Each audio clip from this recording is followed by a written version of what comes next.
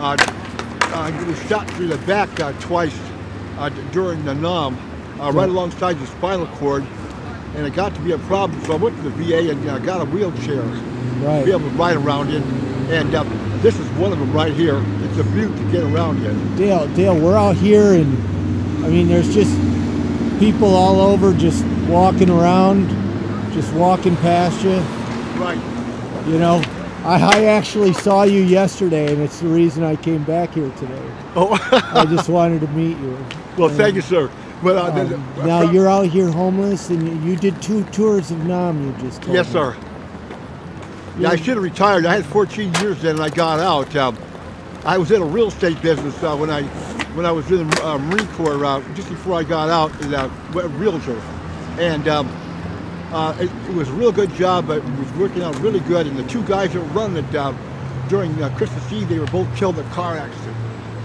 And from then on, the thing just went like straight downhill, and didn't have a good manager running it or anything, and I couldn't run it because I wasn't that experienced, you know.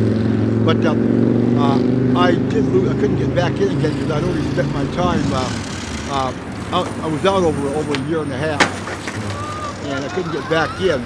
So how long have you been homeless? I mean, right now it's been about 4 years, sir. 4 years. Yes, sir. What are you doing? You obviously have some health issues. Well, yes, sir. I do. I go up to the VA up there, and I've already applied up there too, and I haven't heard anything from them. You know, it takes a while to go through. They got to go through St. Louis, Missouri, and get all your records and everything. You know, and I've got tetanus hose on. These are real bad. I had a heart attack about 2 months ago, and that was the result of a blood clot coming up my leg. You had a heart attack? I had a heart attack, and I was in the hospital, and gradually my legs were filling up with water out here. I noticed that my legs were about humongous size, you know, and just kept getting bigger and bigger and bigger. So what I did was just ignore it, and it didn't pan out too good ignoring it. Well, the health issues when you're out here, I mean, geez. Yes, sir, you really don't know what's going to happen. I was away from my cart for about a minute, and I to go to the bathroom, and just passed out. I hit my head in the cornerstone, and they came by, some good Samaritan, put my cart away for me in their apartment so I wouldn't lose it, and the way I went to the hospital. So now you said that you're getting some paperwork done, and hopefully that your situation will improve. Yes, sir.